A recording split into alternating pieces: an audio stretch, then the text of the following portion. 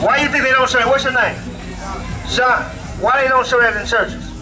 Give me 1 Maccabees chapter 3 verse 48. So, this is what they portray, right? Did you know that's in the Bible that they was going to change his image? Did you know that? Let me show you. Real quick. Read. This is the book of 1 Maccabees chapter 3 verse 48. And laid open the book of the law. So what's the book of the law?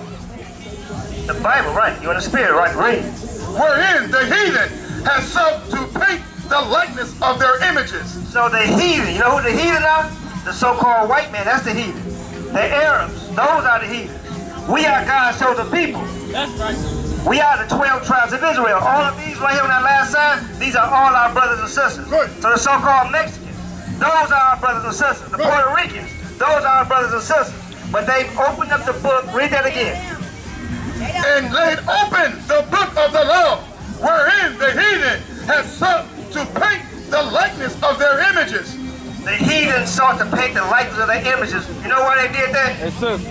Because they wanted us to see them as God. You got any questions? Right? So if they made themselves look like God, it would be easy for them to overcome and dominate us. Because we would be thinking that we are actually hurting God. You understand? You see that? That is important. The imagery is important. Did you know the Israelites, the people in the Bible? You know Moses was black? You know, so you know everybody was black in the Bible. All right, let me ask you a question. So you know that you're an Israelite? You know you're an Israelite? Let me show you out the Bible that this Bible is talking about us. You familiar with history? Hey, sister, are you familiar with history? You familiar with this history right here, Sean? You know about the slave ships, us being on slave ships? This happened to us. This is documented history. So read that. Go to Deuteronomy chapter 28. This is the book of Deuteronomy chapter 28 verse 15. But it shall come to pass, if thou wilt not hearken unto the voice of the Lord thy God, to observe, to do all his commandments and his statutes, which I command thee this day, that all these curses shall come upon thee and overtake thee. So God said, if you do not observe and do all of my rules, obey my rules, all these curses are going to come upon you. What is a curse? You know what a curse is? A disease? That could be a curse. What else? Is a curse a good thing or a bad thing? So if I say I'm going to curse you, you don't want nobody to curse you, right? These are the curses that God said he was going to put on us. So when you got parents, when your parents tell you to do something, right? You don't listen to what they say, they punish you, right? God is punishing us for disobeying his rules. That's right. That's what's going on. That's why gun violence happened in Chicago rampant, right? Every time you turn on the news, you see babies get shot. Young men get shot. You turn 5 people shot here, 7 people shot at a house party. People being carjacked. All this stuff is going on. Drugs being sold. People ODing. Women killing their babies. This is a curse that we under right now. Sean, you need to hear this, bro. I'm telling you. This is talking about you right here. You have to see yourself as having the greatest history on this earth. We have the greatest history on earth, man. That's right. And we got to acknowledge that. And we need to know, because when we read this Bible, we don't see ourselves in this Bible. Because if we did, we would act differently. We would treat each other differently. But we don't see each other in the Bible. Good. Read. Verse 16. I got another question for you. The book of Deuteronomy chapter 28 verse 16. Cursed shall thou be in the city. Do you think the so-called blacks are cursed in this city? Why you say that? We can't do everything white people do. What else though? What you got? What's the word? Yeah. Is what? I can't hear you. You want the what? Say what's on your mind, young man. You need... I'm coming to your house anyway. There's too much death, right? All this death is going on. It's not normal. It's not normal to know people that have been shot. It's not normal to know people that have been put to death, that's in jail. All these things is not normal. Right. We normalize all of this stuff that's going on in our neighborhood, but it's not normal. So we have to realize that we are underneath the curse. It says, read that again. Cursed shall thou be in the city. We are cursed in the city of Chicago. Right. We are cursed. When you get behind when the police get behind you, do you feel good or are you nervous? What? You ain't even got a head at the nose and you nervous. That's a curse. That's going into us being cursed as a people in this city. Okay? Read. Cursed shall thou be in the field. So, do you know another people that was cursed in the field? What was we cursed in the field, sis? Cursed in the field. Showing you right here, we had to pick cotton. Right. We had to pick in the, that's one of the curses. We had to pick in the cotton fields. That's one of our curses. Many of our curses, because guess what? In the field today, the field is the workplace, right? That's where we all work in. Who got the lowest paid jobs? Black folks. Black people have the lowest paid jobs. This is a curse. The world was made for us. Right. You believe that? The world was made for us. Did you know that? Give me that in a second.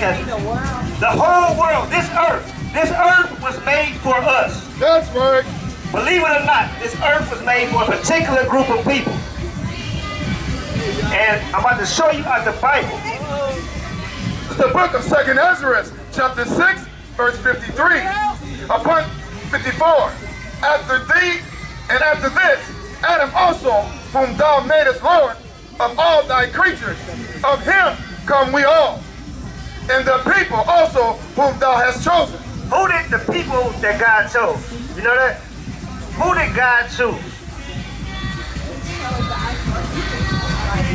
So it's a particular, the Bible says exactly who they are. Give me Isaiah chapter 44 verse 1. This is the Apocrypha right here. These are the books they took out the Bible. Right, okay. They took these books out of the Bible. Read. The book of Isaiah chapter 44 verse 1. Yet now hear, O Jacob, my servant, and Israel, whom I have chosen. It says Israel. Sis, what's your name again? Cynthia. Israel, whom I have chosen. God chosen Israel, because that's who is chosen. He didn't choose everybody. Right? So go back to, so that's who God's chosen. So God's chosen is Israel. Read. 2nd Ezra chapter 6 verse 54. And after these, Adam also, whom thou madest Lord of all thy creatures, of him come we all. So we all come from Adam. Everybody on this planet come from Adam, right? Read. And the people also whom thou hast chosen. But God chose a particular group of people. Who is that? Cynthia? Who did he choose? Israel. Israel. Read. All this have I spoken before thee, O Lord, because thou madest the world for our sake. You heard that? Read that again. Because thou madest the world for our sake. For whose sake? Israel, the so-called blacks, Hispanics, and Native Americans. That's right. That's who God made this whole world for. Hey, brother, come here for a second. I got a question. Just give me 1 minute. 1 minute. Who God made the world for? Come here, let me show you. Don't you want to know? Do you want to know who God made the world for? Israel. You say what? You only believe it? For you and me. Hey, brother. Hey, I got a question for you. Brother in the green shirt. Who did God make the earth for? Read. All this have I spoken before thee, O Lord, because thou madest the world for our sake. So he made the world for our sake, Cynthia. Read. As for the other people, Guess what? You hear that? For the other people, read. It's about to tell you about those other people. Read. which also come from Adam, Which also come from Adam. Read. thou hast said that they are nothing. Thou hast said that they are nothing. That's what God said. You heard that? You never heard that before, though, have you? You ever heard that? That's in the Bible. That's in the Bible. God made the world for us, and everybody else is nothing. Hey, brother, Quick question. I'm good, man, but thank you, though, bro. All right, hey, I like what y'all do. brother, you gotta get in tune. Everybody always going, walking by, and don't have time to be able to hear the word of God. Bring it out. That's not, y'all have to make time for God. If you don't make time for God, you are gonna be put to death. This is the time. Give me Romans chapter 13 and verse 11. Get that from me. Because I want to show this is the time right now for us to be able to get out of the condition we're in. We have to repent. We have to come back to God's laws. Read. This is the book of Romans, chapter 13, verse 11. And that, knowing the time, that now is high time. You hear that? This is the time right now. It's high time. It's past time, sis. This is the time. Don't you see what's going on in the world? Don't you think this is the time right now? This is the time where you gotta really get into this Bible and see what's going on. Because we've been lied to by the churches, the pastors. All the people are lying to us. They do not know or want to tell us the truth of this Bible. You are God's chosen people. You are an Israelite, according to the Bible. We lost our nationality in slavery. Now we are trying to go out here to the four corners and teach the people who they are, so they can come back to God's laws. Because do we not need to be saved as a people? Let me ask you a question. Did Christ come to save everybody?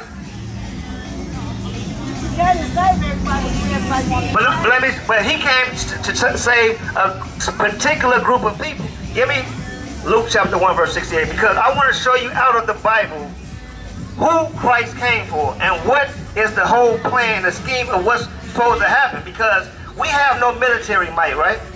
We have no financial might. We have nothing. We at the bottom of society. We are second-class citizens. Because when we get shot down, nobody does jail time. When all the murders happen in Chicago, they got cameras all around here. I seen a video one day, a brother shot somebody. They showed his whole route on different cameras in the city of Chicago. You don't think they can solve all these crimes? They won't, because we are second-class citizens. Hey, but listen, come here. You gonna finish? Let's finish dialogue. Just one more. Hey, just give me a couple minutes of your time. You love God, yo. Give me a couple minutes. That's all I'm asking for. All right, give me that. Come on, back around. Come on around. What you got? This is the book of St. Luke, chapter 1, verse 68. Blessed be the Lord God of Israel. You heard that? The God of who? Blessed be the Lord God of Israel. You hear that? Did y'all know that it's the God of Israel? He's not the God of everybody. That's what you got. That's the first thing that we got to get in our mind. That we are God's chosen people, and He is not the God of everybody. That's why we are persecuted more than everybody else, because we didn't listen to God's commandments. That's why. He's not the God of everybody. Read. For He has visited and redeemed His people. His people. He's coming to redeem His people. That's just like Moses redeemed his people. Christ is going to come and redeem His people, not everybody. Read. And has raised up a horn of salvation for us in the house of His servant David. And He spake by the mouth of His holy prophets, which have been since the world began, that we should be saved from our enemies. Read that again. That we should be saved from our enemies. Do we got enemies? Yes. Who is our enemies? No. It says that we shall be saved from our enemies. Who is our enemies? Who is our enemies, Cynthia? No, it's actual people. He's talking about people that's our enemies, not other things. He's talking about the people that's our enemies. And we should be saved from our enemies. Who is our enemies? Who did this to us? What type of people? White people, right? Arab people, Chinese people. They did this to us. So these are our enemies. We used to scream black power while heroin was pushed. But at the end of the day, nothing's in vain. IUIC has been given a vision. The tents of Judah has risen. Many has attempted the mission, minor murmuring, omitting, and missing the mark. Just reading that he had the flame of fire in his eyes gave us the spark. We on Paul's mission. We out on the road, purple and gold. From Mexico, Cuba, Haiti, Ghana, Sierra Leone. 144,000 boots banging, concrete crackling. These are our men repented at heart. The scriptures is proof. IUIC, we deliver the truth.